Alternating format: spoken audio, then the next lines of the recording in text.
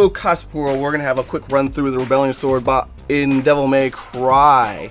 If you'd like an extended rant and such and so forth, head on over to finalcosplaycore.com for more info on how to do that and awesomeness and such and so forth.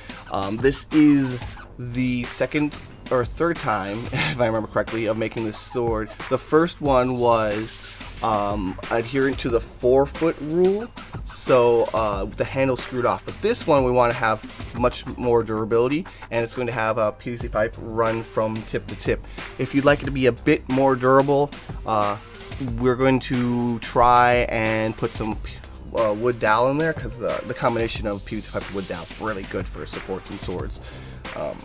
The blade itself is going to be made out of silver plastic or metallic plastic, along with some other details such as the handle. We're going to be cutting a slit in that to kind of fold it and put the double-sided crease in there, and we're going to be gluing them together. Once they're glued together, we're going to be jamming the PVC pipe down the middle and filling that with resin. Make sure it's nice and sealed, otherwise that resin is going to get out.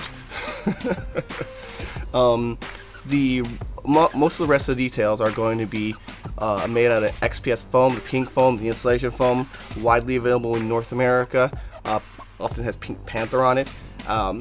We're gonna shave and carve out of just some basic tools such as a saw, a rasp, and a sanding sponge. You don't really need much to work with it. But what you do need is definitely a mask. You can see in the video I'm not wearing a mask, and I assure you I paid for that.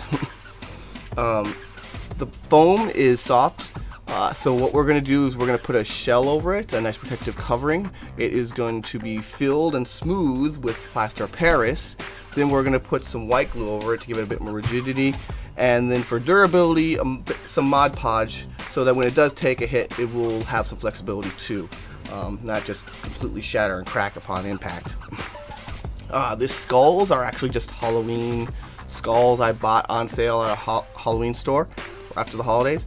I'm going to be cutting out the parts and inserting some horns, and I'm going to be gluing them onto the PVC pipe. It's going to be filled, or they are going to be filled, I should say, with some more plaster Paris with white glue instead of water for a bit more durability. And then any kind of other gaps are going to be filled in with hot glue there. The handle is going to be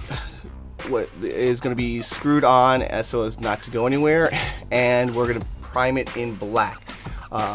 The primary color when you do paint work and metallics really heavily affect it, and the metallic here is going to be silver. We're going to do our best to transition the foam work with the plastic work with the silver paint, and again a wash. And that'll help clean that up to make sure that they don't kind of conflict in texture and light and color and stuff like that.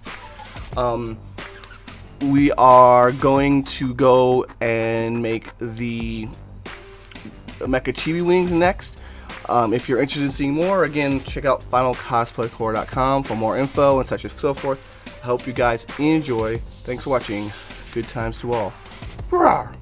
For the extended version of this tutorial, go to finalcosplaycore.com and check out the info there. Thanks for your support.